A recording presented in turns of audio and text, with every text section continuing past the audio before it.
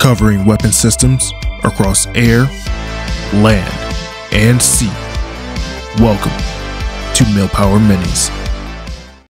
The XB-70 Valkyrie was a beast of an aircraft that required incredible engineering to make happen. Weighing more than a fully loaded Boeing 787 at 542,000 pounds, yet flying 3 times as fast and 80% higher, the bomber's performance was nothing less than insane. The Valkyrie's cruising speed was 3 times the speed of sound at 2,000 miles per hour, the same speed of a bullet leaving the muzzle of an M4 rifle. The first Valkyrie, AV-1, would first break Mach 3 on October 14, 1965, while cruising more than 13 miles above the California desert. AV-2 would reach the Valkyrie's highest recorded speed of Mach 3.08 and sustain it for a duration of 20 minutes, covering more than 600 miles. The XB-70 remains the largest and heaviest aircraft to ever reach Mach 3. The kinetic heating caused by air friction flying at Mach 3+ speeds would reach temperatures high enough to soften conventional aircraft materials such as aluminum.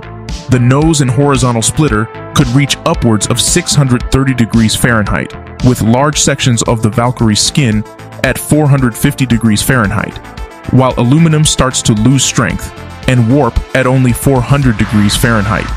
Titanium could sustain these temperatures without issue, yet the metal was not only very expensive, but exceedingly rare.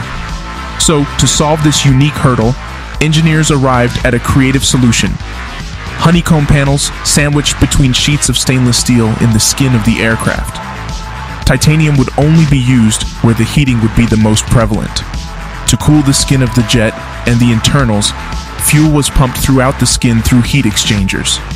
The Valkyrie's variable geometry wings could pivot downwards depending on speed to enhance stability and compression lift. At takeoff and landing speeds, the wings would extend outwards with no inclination. When flying at 350 miles per hour, up to Mach 1.4, the wings would tilt down 25 degrees and 65 degrees when above Mach 1.5. The engines, the General Electric YJ-93, were specifically designed for the Valkyrie and capable of producing almost 29,000 pounds of thrust in afterburner. The Valkyrie had 6 of these in a cluster nicknamed the Six-Pack. To put this into perspective, this is comparable to 3 F-15 Eagles in full afterburner. The engines were fed air via a variable geometry air intake, changing shape based on speed and air density to provide an uninterrupted airflow and control shockwaves. Being most efficient in full afterburner at Mach 3, the Six-Pack could propel the enormous Valkyrie up to an altitude of 75,000 feet at Mach 3 for over 2.5 hours. During one flight, AV-2 reached Mach 3 and 70,000 feet, only 25 minutes after taking off. The Valkyrie also sported a fully pressurized cabin, much like a civilian airliner, removing the need for aircrew to wear full pressure suits even when cruising at 2.5 times the height of Mount Everest. Should a Valkyrie ever go down, the cockpit had a revolutionary closing pod escape system, fitted with crew survival gear and flotation devices for water landings. The pods could also be used in the event of decompression, encapsulating the crew, providing onboard oxygen, and the pilot could even still fly the aircraft from inside. Upon landing, the enormous bomber's 6-ton landing gear would absorb the kinetic energy equal to stopping 800 mid-size cars speeding at 100 miles per hour. The Valkyrie was nothing short of remarkable in its performance capabilities.